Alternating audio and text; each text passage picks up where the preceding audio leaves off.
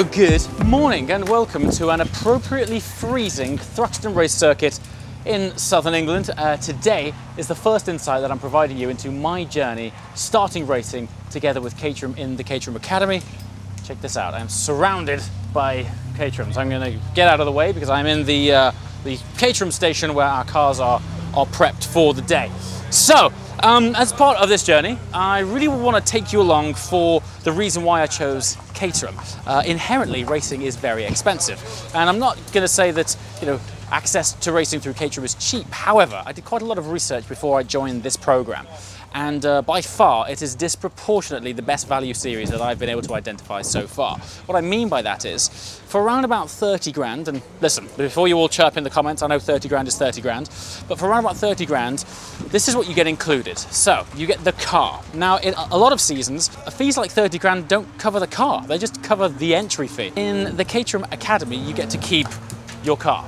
The great thing about that is, if you really enjoy your first season and you want to keep going, you get to use the same car next season. So the same car for 30 grand, you just change the tyres and the roll bar and you're on for the next season. There's no other further investment in the car. So 30 grand, you get your car, you get your ARDS. So your ARDS is your racing license that you have to take in the UK in order to go racing. That is thrown in with the price. But the main thing is you get to keep the car. Now I can't stress how unique that is for a race season. You get to keep the car for next season. It's also a road car, so you're getting two cars in one.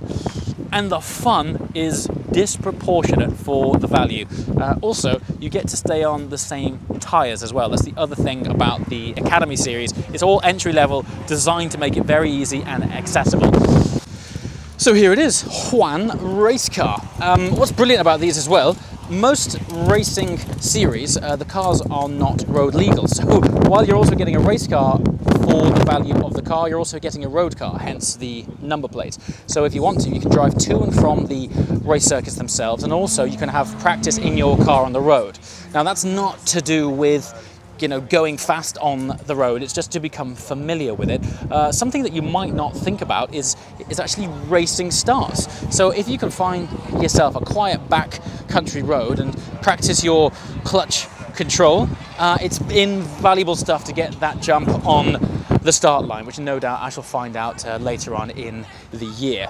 Areas where it can get a little bit expensive is all of the gear that you have to buy. Now you might have noticed that I'm wearing my shiny new Caterham Race Academy suit. That's brilliant. But I've also had to buy, so my lid, I've actually had this for years for track days. I also recently bought a hand device. When you put that on, you look very professional.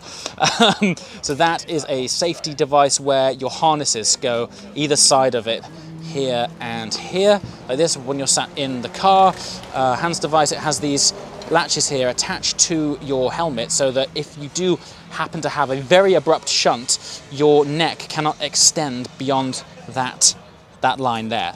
It's effectively an essential piece of safety equipment that you have to have. This one isn't carbon fiber, this is a composite plastic version. Look, that's around about £250. You can get basically the same thing in carbon fiber, which I was really tempted with to match the helmet, but it's £1,250. So I promised myself, if I do really well this season, maybe I'll treat myself next season. But honestly, the races are like 20 minutes long, and I didn't value the slight weight saving for those shorter races. If you were going to do endurance races, maybe it's worth it. And then I've also had a seat made. So check this out. If I managed to have the JWW logo embroidered with Caterham in the middle. Those of you guys that watched the video before this, as part of this series, this seat is custom fitted to me. So you can see conveniently there is a standard Caterham seat, and then here is my bead bag seat, which is fitted to the exact contours of my body. The reason behind that is it really allows you to sort of become one with the car, which gives you a lot more sort of feeling and dexterity when you're trying to interpret what the car's doing as it's moving around on track, but also it's more safe. So if you were to get into an impact, there's less chance of your body moving around in the car upon having a heavy shunt.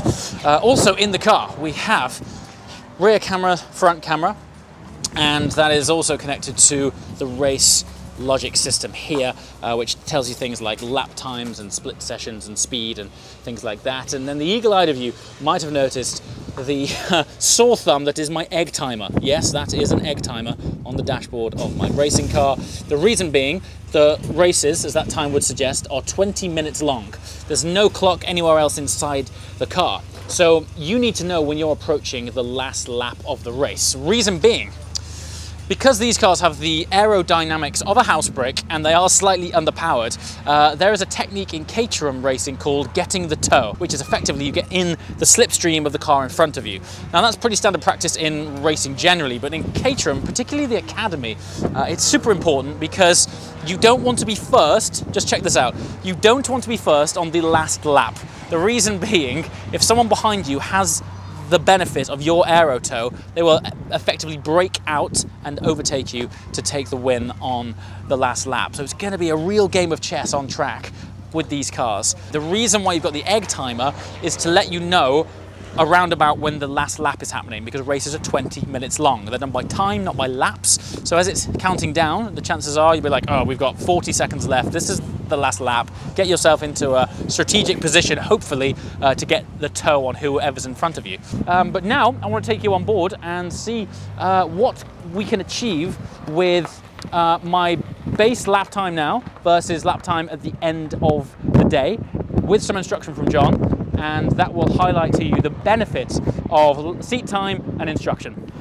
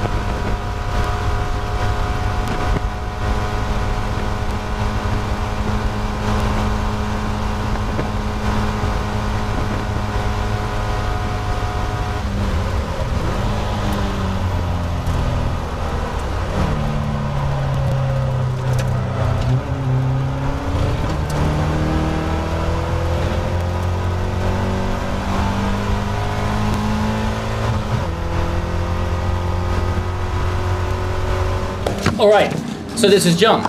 John's a ninja. He has been showing me a few tips and techniques today. We went out together in the car earlier, and then we come back in, and the data is overlaid based on a great lap that you've done versus a poor lap that I've done, and it highlights basically where I'm going wrong and where I'm going right, and how I can translate that to improvements on the track. So we're going to point you at the screen to give you an idea of the kind of data that you can get out of these cars. Now, I'm not going to claim all the credit here. The rain has stopped, so that's a big one, right? Okay, but I saw on the V-Box, so earlier was a 136, was it? Yeah, 36, high 36. Anyway. High 36, and I saw a flash up on the V-Box earlier while I was going around a 133, which is ridiculous. I didn't think at the beginning of this day we'd be finding that amount of time. Good effort. That is pretty crazy. So, taking the card out of the V-Box, plugging it into John's system, and we're going to find out basically where it went right finally. Looking much better. Oh, wow. Into the first chicane section, much better than it was earlier. You're still going in there slightly too fast. Right. So if you can see your blue line there, yes, I can actually zoom in. You see that still, James? Yes, yeah, absolutely. So braking point's good. Okay. But again, you get through the braking area, and as the apex is approaching, you release the brake. Right. So you're still going into that corner slightly too quick. You can see my speed. Yes. 53 mile an hour, or in kilometers an hour. I was doing 94. Yeah. Sorry, I was doing 83. Yes. You're doing 94 at the moment. So you're 11 kilometers an hour too fast. So that's sacrificing feet on the exit because I'm ended up scrubbing it off. Exactly that, Right. exactly that. Okay. That speed where you're going slightly too fast for the first corner then costs you at Cobb and Seagrave, the final 2 corners in that section. Right. So although you're really quick through that first corner and you're 2.5 tenths quicker than I was, by the time you get through the exit, you're half a second down, so it costs you another 2.5 tenths at the next 2 corners. It's amazing how the entry affects the exit. It's crazy. Especially here, and that then costs you all the way out the back of the circuit where you're flat on the frontal. Yeah. Okay, so there's still time to be found. Still time to be found, but you've gained 3 seconds in 1 session, so huge improvement. And this section at the end of the lap,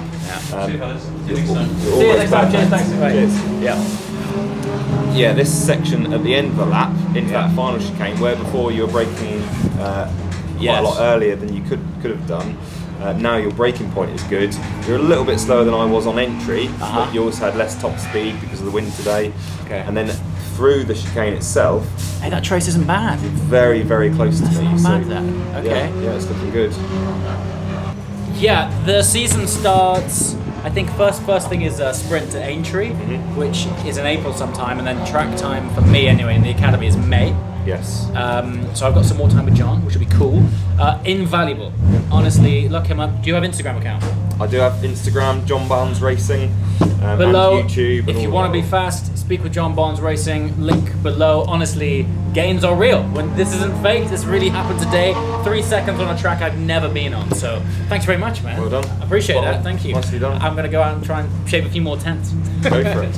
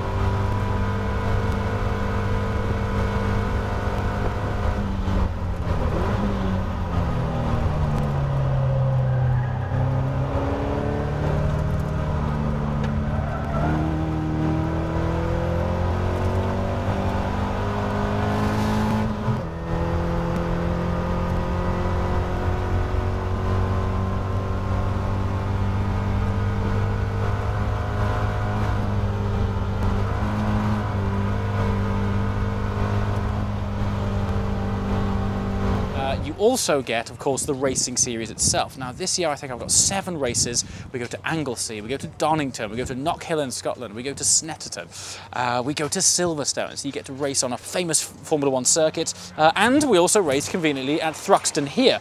Now, a lot of the time that you'll spend pre-season is at tracks doing either testing or just getting what's known as seat time. Now, seat time is, as the word would suggest, the amount of time you get to plonk your derriere in there in order to get experience behind the wheel of your car. So far, I've done 2 track days in this car. One was at Silverstone, and it was in the middle of Storm Dennis. It was a bona fide tsunami. In fact, in my peripheral vision, as I'm going around corners, I could see the swell of water in the passenger side footwell. And once again, it might sound a bit grim, but honestly, it's part of the adventure. And because these things are so grassroots, so basic and so pure, and to be quite frank, they're a little bit underpowered in the straights, it teaches you so much about the technique, the importance of being on the right line, the braking points, carrying momentum through corners. Why that's important is because you can't rely on the power of the car to make up for lost time elsewhere. You have to be ninja when it comes to keeping the momentum of this otherwise underpowered car. That's the point point of it. Thanks for watching, guys. See you next time. Ciao.